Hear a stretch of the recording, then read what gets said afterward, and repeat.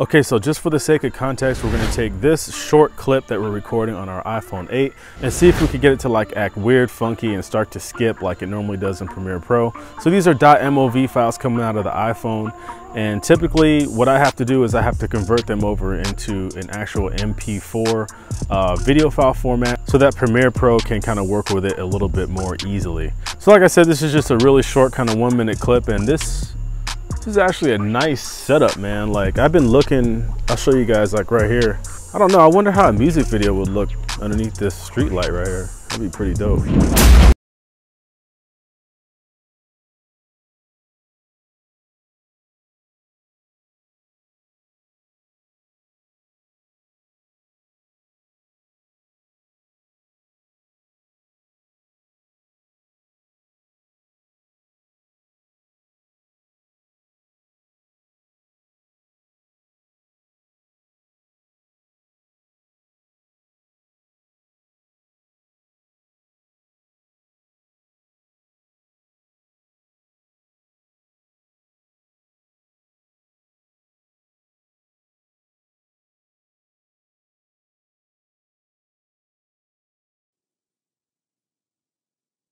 That was interesting. Now, yeah, you know, we always got to mess around, man. We always got to make some sort of a film.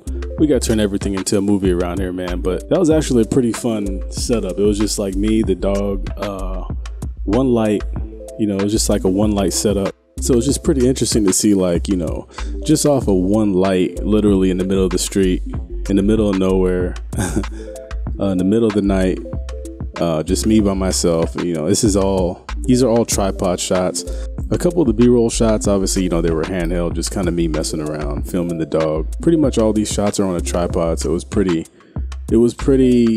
interesting to try to get my dog to sit down and stay in one spot. But it was pretty, all in all, it's a pretty simple setup. So this is just kind of an example of what you guys can do to set up something really quick, but it looks kind of dope at the same time. Just a single light setup, just kind of one silhouette lighting just behind the subject. And obviously I'm using the street light as my key light. So I guess technically it's a two light setup, but I only actually physically put one light out there. So once again, we're talking about taking our iPhone footage and then taking it out from our phone, which are .mov files, putting them into Premiere Pro. And let's take a look at what we can get if we just drag it straight from our cell phone into Premiere Pro.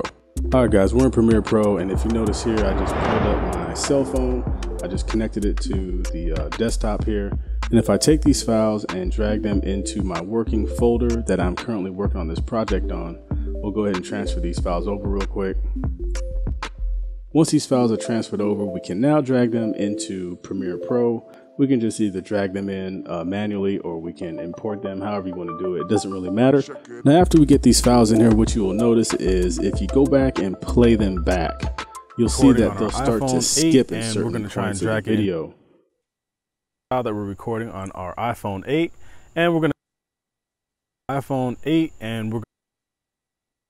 to drag this file that we're recording on our iPhone. So as you can see here, this footage is just skipping all over the place, man. If you were to actually render this out, it would render it out all skippy like that. So one of the best ways I found that you can get around these .mov files coming out of your iPhone to stop skipping like that is to just go ahead and convert them over into .mxf files. These .mxf files, just think of them as like a packaging or a wrapping that your media encoder can put over these .mov files in order to make it just so Premiere Pro has an easier time reading these files when you go into post-processing. Now, the best way to do this is to just go ahead and open up your media encoder. And the first thing you're gonna do is click on this little plus sign right here, and you'll see something that's called Create an Encoding Preset. After you click on that, you'll see a menu pop up with a bunch of settings on it. The only thing we need to worry about is the actual format. You can name this preset whatever resolution you're currently working with. I typically name it like either 1080 or 4K, just so I know what to revert back into. And then go to Format and then click on DNxHR/DNxHD.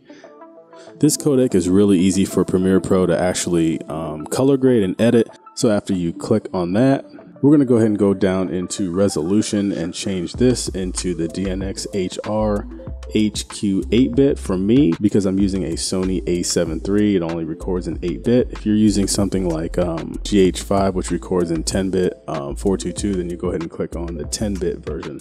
Next, go ahead and go down to your resolution under the basic video settings and change it into whatever timeline that you're currently working in. In this case, we're going to go ahead and change it to 3840 by 2160, which is a 4K timeline. And then make sure your frame rate is the same frame rate that's coming out of your iPhone. Next, go ahead and click on render at maximum depth and then use maximum render quality. After that, go ahead and click on OK. Now you have your preset all set and ready to go. After this, go ahead and find your file that's originally coming out of the iPhone, and all you need to do is just drag it over your DNxHR 4K 24p in this case, and then what will happen is the media encoder will go ahead and start the encoding process. Once you see this file is ready to go, just go ahead and click on play, and then just sit back and relax because it'll take a few minutes to go ahead and convert this file over into its proper packaging so Premiere Pro can read it more effectively. After the encoding process is complete, go ahead and open up that same folder that you found your .mov file in, and the .mxf file should be literally right next to it. Go ahead and click on that, drag it over into your import window in Premiere Pro, and we'll go ahead and play this back and see how it looks.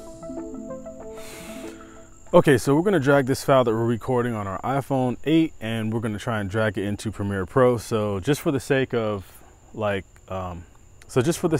context, I'm gonna go ahead and there you have it, guys. This clip is looking pretty good from front to back, and now we can go ahead and continue editing as usual. And that's about it for this video, guys. If you guys found anything useful or valuable out of this video, go ahead and smash that like button. If it's your first time here checking this channel out, on this channel we talk about various ways we can increase our overall video editing and shooting skills. So if that's something that you're looking at getting into, then consider subscribing to this channel. Other than that, guys, I appreciate you guys taking the time out of your day to click on this video. And if you have any questions considering anything you saw in this video today, don't hesitate to drop me a comment or drop me a DM at STG Filmmakers.